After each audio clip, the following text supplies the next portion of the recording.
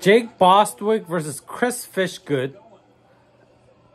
That was a great fight. I think it's Chris Fishgold. I think that's his name. Anyway, Jake Bostwick. That was a very Fishgold. Anyway, very entertaining fight. First round, completely even. Bar none, it was even. But by the time the second round rolled around, Jake Bostwick caught uppercuts and a straight, especially left, right to the jaw of Fishgold. Jesus Christ. And from the first knockdown, Chris's spirit was broken by Jake Bostwick. He absolutely clobbered him for a second knockdown.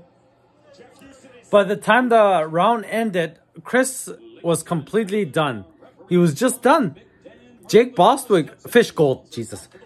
Jake Bostwick absolutely brought it. It was a completely even fight. Chris Fishgold was doing great. Staying on the outside, staying away from Jake Bostwick's complete dominant power.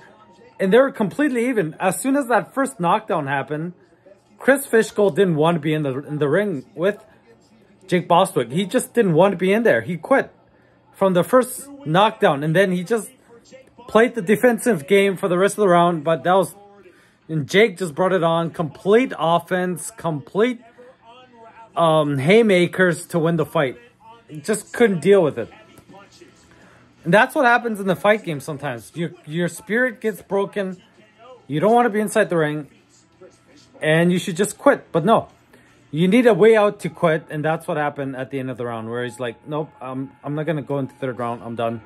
Just stop the fight, ref. Stop the fight. And that's what happened. Jake Bostwick just completely broke him. Finished the fight. Great job.